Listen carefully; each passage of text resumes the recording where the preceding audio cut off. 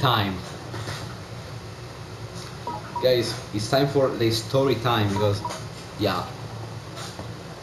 So, this actually is a secret that nobody knows except my ex-friend, okay? Nobody knows except my ex-friend. So, I was, okay, in my period that I was playing the game called Rackham, okay? I fell in love with a YouTuber of that game, okay? And this is a 5-star shooter. And I was not watching our videos, but I was imagining like some had some fantasies. I had some fantasies about some erotic fantasies, okay guys? But I already know that was impossible for the first, of course. Second, I never thought I was changed because rarely. Okay, I fell in love rarely, very very rare. Okay, so I don't know if it's rarely or rarely. Anyway, I feel like rarely. Yeah, I think it's rarely. Anyway, so and with that, I want to say I never thought I was in love like for a I don't want to say short period of time. Actually, it is. And I was like had fantasies about everything. Like I don't know, like I don't know your fantasies. Mine are so quite, quite. I don't want to say mystical, but actually it's mystical. Not only things with the mouth, like all right. Not only physical, but anyway. So and her name on YouTube, the name of this YouTuber is Therapeutic, and is a record YouTuber. Bro, I was in love with her, like, I don't know why, actually. Because I don't want to say, but actually, I think it was for a short period of time. Also, one time I was with a person that I just met a long time ago when I was playing record.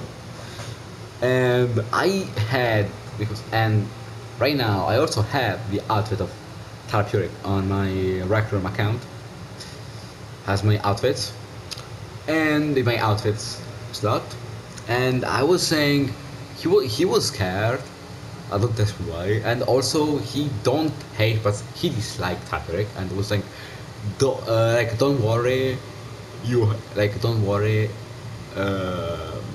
Mommy Therapeutic is with you, like something like that, guys. And I was saying, me after I said that, what the fuck, bro? Do I just said this, like, and then this thing. Since that was the first time I was like that, and now I'm saying this thing regularly, like like trust me, like outside YouTube, I'm saying this like for I think 5 times per day, like. Trust me, like what the fuck, bro? Like I'm not in love with her anymore, but I'm saying, what the fuck, bro? Everything that happened for joke, I continue, like saying that, and bro, I don't know. Also, another thing I want to mention is that we end our friendship for this reason. Because I was saying mommy therapeutic and then we fucking end. Yeah.